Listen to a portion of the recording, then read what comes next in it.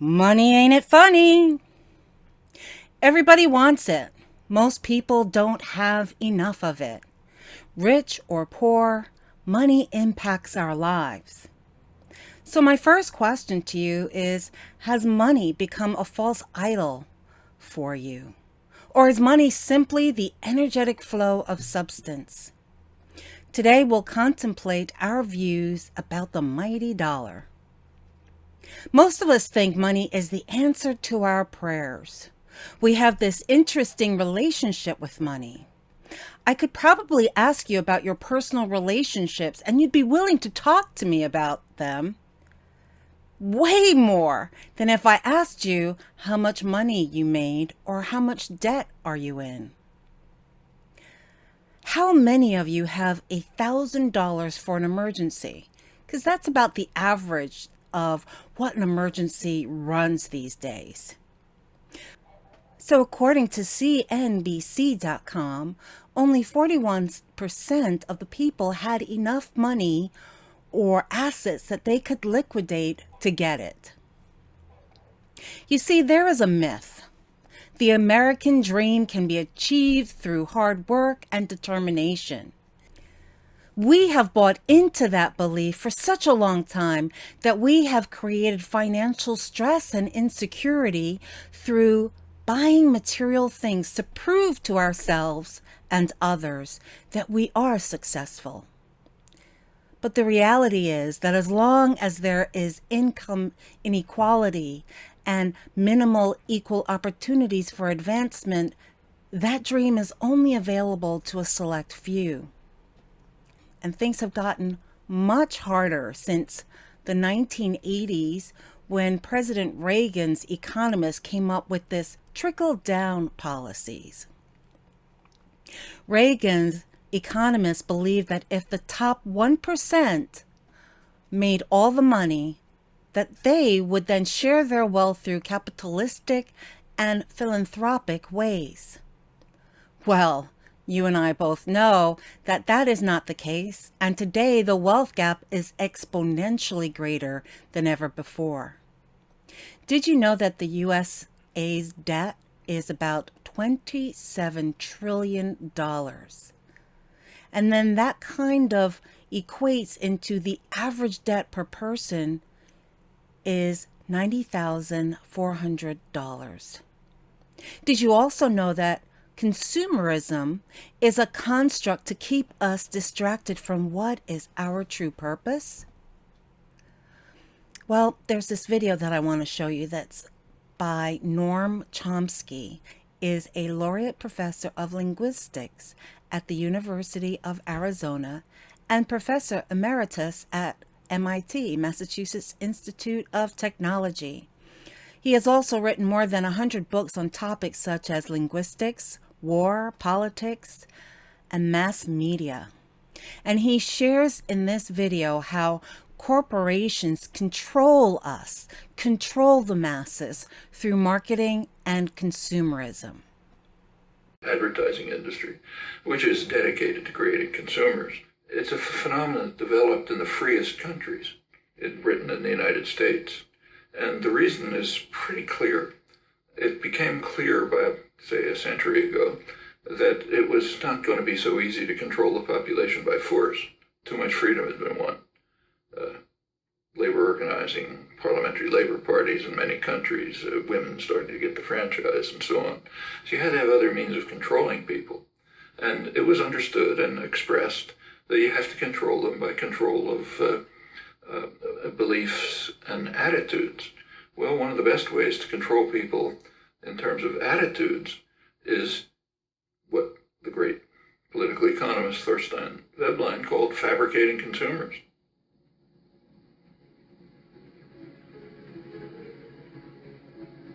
If you can fabricate wants, make obtaining things that are just about within your reach, the essence of life, they're going to be trapped into becoming consumers.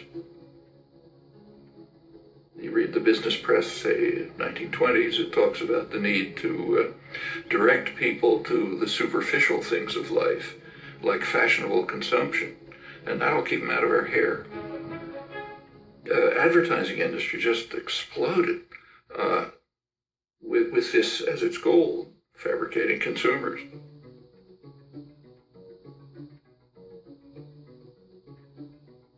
And it's done with great sophistication. The ideal is what you actually see today,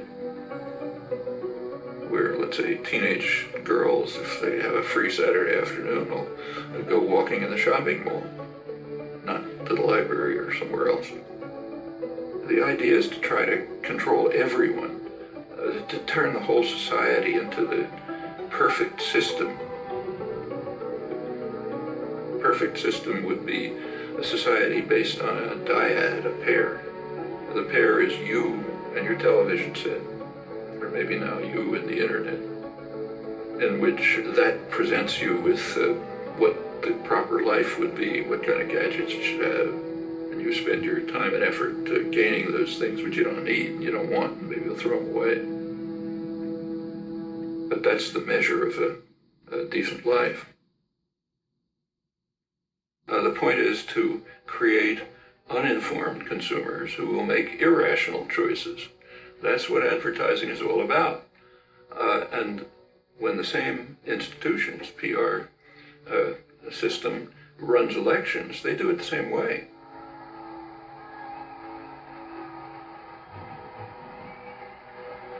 They want to create an uninformed electorate which will make irrational choices, often against their own interests.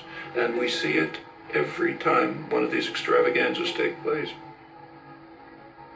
There's very little discussion of policy issues, and for very good reason, because public opinion on policy is sharply disconnected from what the two-party leadership and their financial backers want. Policy, more and more, is focused on the private interests that fund the campaigns, with the public being marginalized.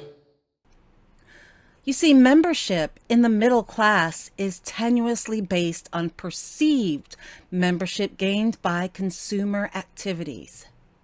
Debt serfdom and zero assets does not equate to middle class.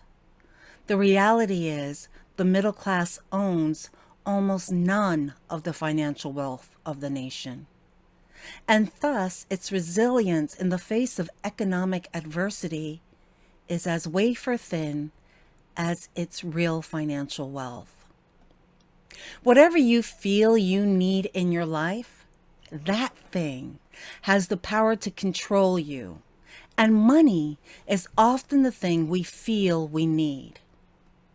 So here's what's ours to do, is to identify and eliminate belief systems that are no longer supporting us.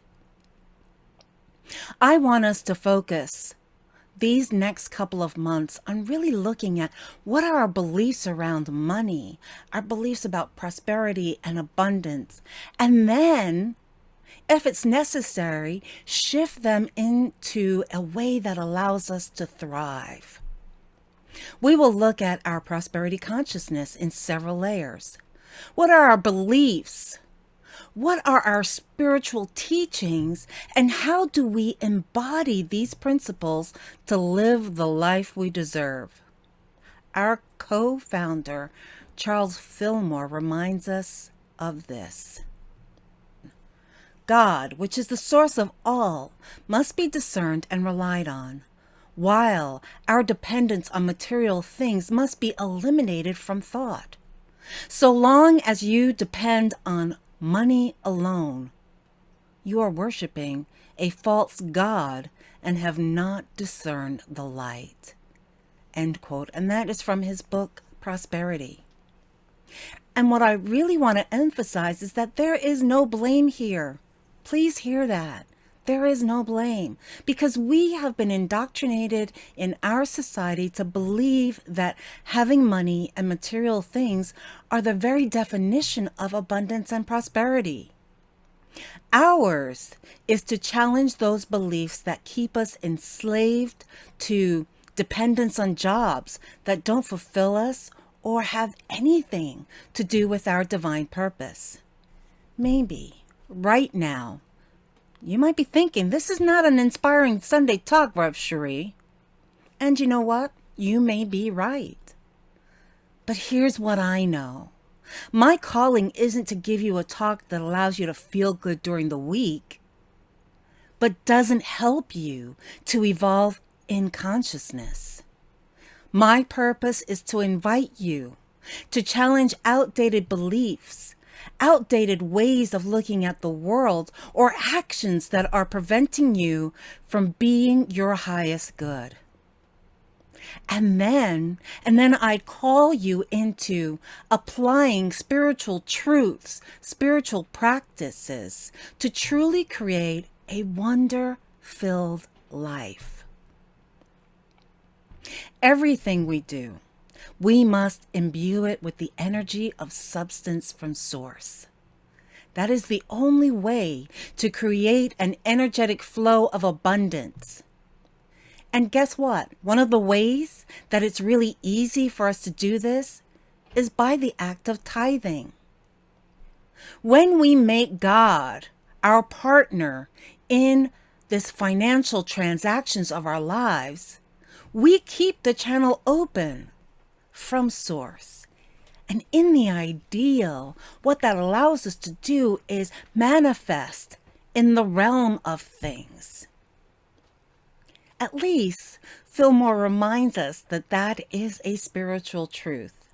And in this spiritual energetic flow, where there is no lack or not enough, there is prosperity, abundance, the overflowing of riches beyond the simple idea that many of us have bought into, that having money means success. It is clarity that we are living lives of joy, supporting our brothers and sisters, and actualizing our divine purpose that lets us truly know that we are prosperous.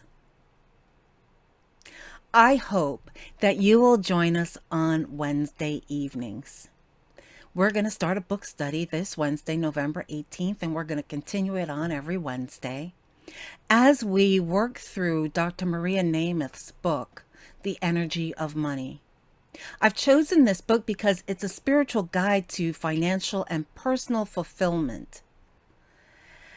And I want you to thrive. I want you to know prosperity. I want this community to flourish. And in order to do that, we've got to look at, how do we view money? How do we look at prosperity? So this week, I invite you to read the introduction chapter, which goes up until page 36. And then join us on Wednesday at 5:30. And it only lasts an hour. And guess what? If you don't complete the reading, still attend. Come on in, because we are going to have a juicy conversation. And I can't wait to be on this journey with you.